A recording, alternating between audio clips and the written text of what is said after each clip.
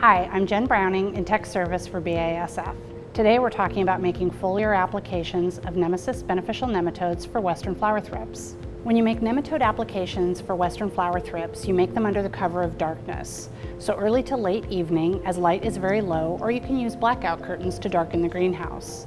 The ideal air temperature is 14 to 30 Celsius or 57 to 86 Fahrenheit.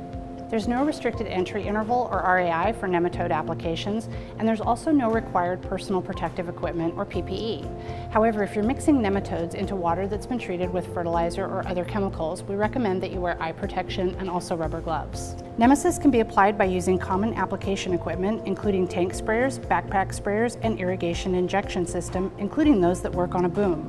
Whatever equipment you use, make sure your equipment has been flushed clean and is free of chemical residue. Before you apply the product, make sure that you remove all filters that are 50 mesh or finer from your application equipment and nozzles so the nematodes don't clump up. Keep your pressure below 300 psi on your equipment, and as internal pressure with piston pumps can exceed 300 psi, we don't recommend that you use this type of equipment to apply nematodes. The minimum nozzle aperture for Nemasys is 0.5 millimeters.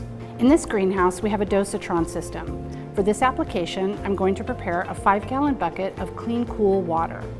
Prior to getting ready to make the application, I've taken the trays out of the refrigerator and brought them up to room temperature. You can use a standard 5-gallon painter's bucket, and you'll need to manually agitate the water.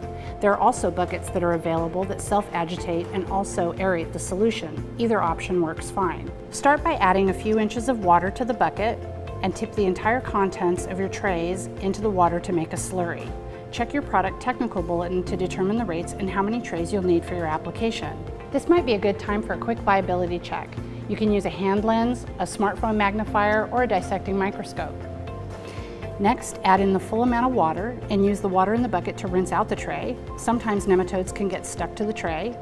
Once you've opened them, we recommend that you use the entire tray and the solution immediately. For Western Flower Thrips applications, you want to make an application to the flowers and to the foliage, and you want to apply a sufficient volume of water to completely coat the canopy of the plant without having runoff.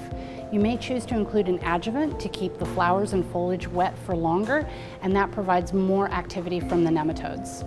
Treat the entire greenhouse crop at the appropriate rate to achieve maximum effectiveness. And remember to agitate the nematode suspension during application for even dispersal of nematodes. In propagation and finish areas, you'll want to treat new plant material as it's brought into the greenhouse. And remember that Nemasys beneficial nematodes, like other biologicals, work best when they're applied preventatively before pest pressure builds up.